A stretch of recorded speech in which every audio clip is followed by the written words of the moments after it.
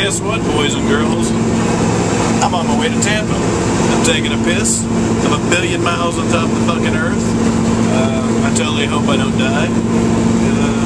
You'll be getting a nice little update throughout the weekend of my crazy ass trip with my lunatic brother. Ah! As I come to you again while I'm peeing, I think I'm going to make that the theme for the trip. I somehow find it less offensive if I think, hey, that girl's pretty cute, I'd like to have the sex with her. As I said, that to me is less offensive than my brother going, hey, there's a little honey for you, because he's trying to marry me off or something. I don't know. And they're not attractive, whatever one he picks out. For me, he's married, and he's pretty faithful, which is pretty admirable to him. Although he did warn me before I came to pee that, watch out, there may be a Mexican in the bathroom.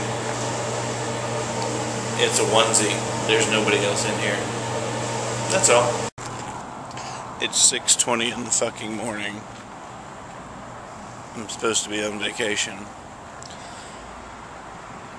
My brother is a morning person. Now I can be a morning person. Unless you're on fucking vacation. Go to bed. Note to self. I love my brother. Never mention to him that you want to eat at some sort of specific restaurant prior to going to the destination. Because I've heard nothing else for the past 36 hours. Except, we gotta find this place. We gotta find this place. Why? It's up the fucking street. Because you said you wanted to eat there. Okay. My idea would be to go up the fucking street. He needs to pinpoint it like Osama bin Laden. Yeah. But I'm at a loss for words. Love you guys. Bye. Specifically, he's eating $1.08 worth of potato wedges with ketchup, a banana, not the banana from last night, a new banana, and a beer for lunch.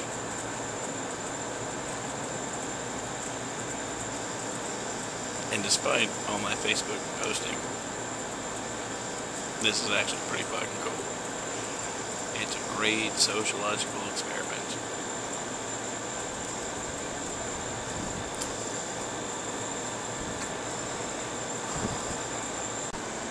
It's 15 after 9 p.m. and he's out like a light. Sleeping like a baby. Good night, Gregory. Good night. Big news. The skinny jean fad pisses him off. Because if you ain't got no ass, you don't need to be wearing jeans that make you look like you have an ass. I'm trying to compute that right now. Chilling outside the lobby where I get the Wi-Fi.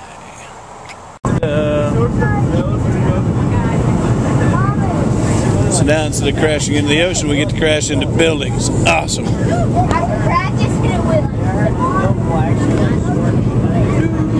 Should have seen the look on my brother's face when I spent $4 on a Diet Coke and a bag of pretzels on the plane.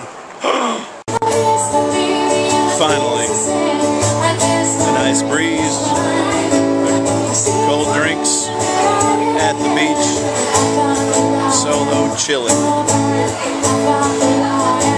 The lesson to be learned from this, guys, is perseverance and patience. Make the best out of a bad situation, and everything usually turns out. And that girl's got a nice butt, but that's beside the point. Awesome.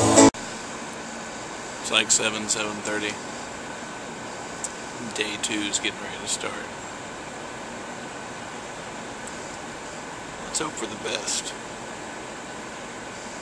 And you can tell by the smile on my face that it's very little hope. But we'll see. Apparently the beauty of life for some people is exploring and, you know, finding new shops, places, and things to do, places to eat when you're on vacation. sometimes in your own hometown. And to other people, it's paying $500 to go watch CMT and drink Dos Equis at 8:30 in the morning. Yeah. I don't understand it either. Totally peeing. Genius move. Let's drive an hour to the beach when there's a beach 5 minutes away from the hotel.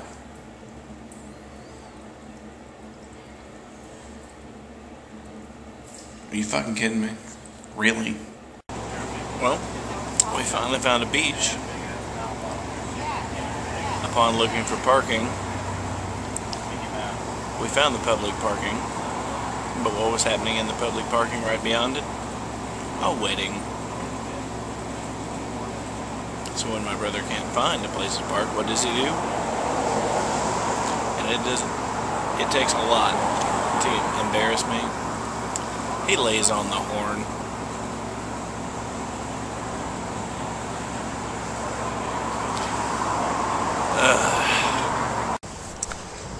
As we drove home from the beach for the hour and 15 minutes we were there, I didn't have the heart to tell him, since he got lost on the way back, that my original way would have been a whole lot quicker than the 45 minutes we took to drive to the other beach he wanted to go to. And I'm in love with her. Yes, but that's beside the point. Anyway, he's getting beer. I'm taking the car. I'm going to the beach. Smoke a cigarette too. Alright. Bye-bye.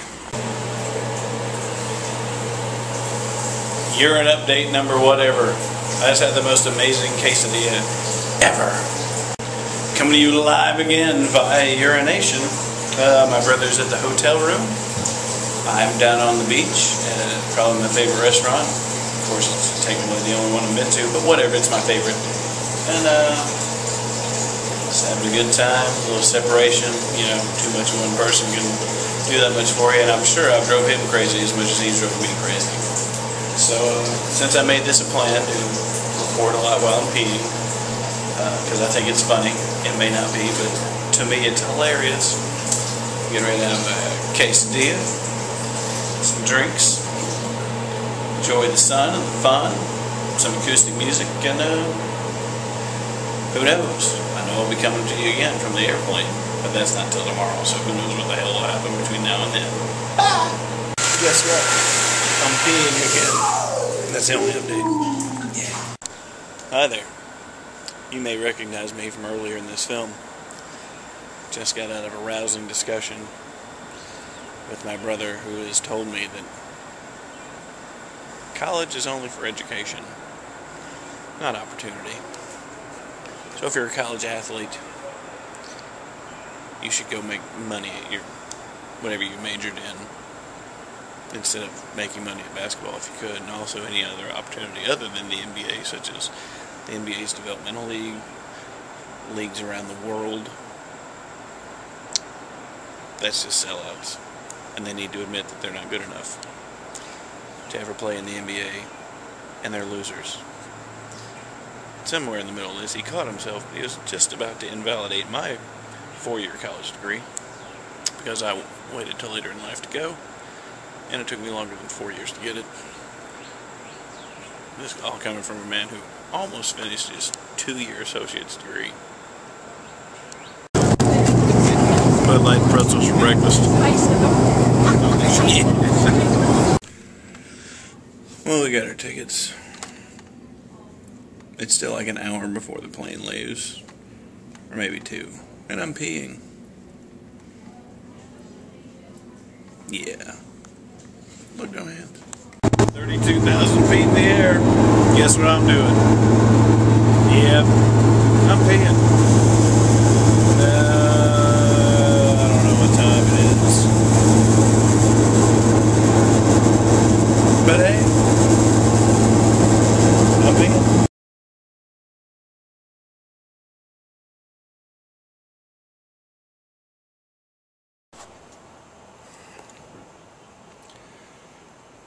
So we're leaving on the plane in this morning. We haven't left yet.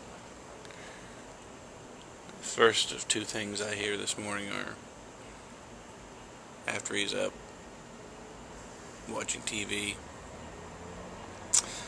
making a little bit of noise, not on purpose, just how he is you don't have to be in any hurry. It's not even 4 o'clock yet. Our plane leaves at 6. Actually, we have to be at the airport at 6. It's not 4 o'clock in the morning yet. And what's he watching on TV at 3 something in the morning? An interview with Janet Jackson. The second first thing I hear in the morning is, she's got some coconuts on her, doesn't she?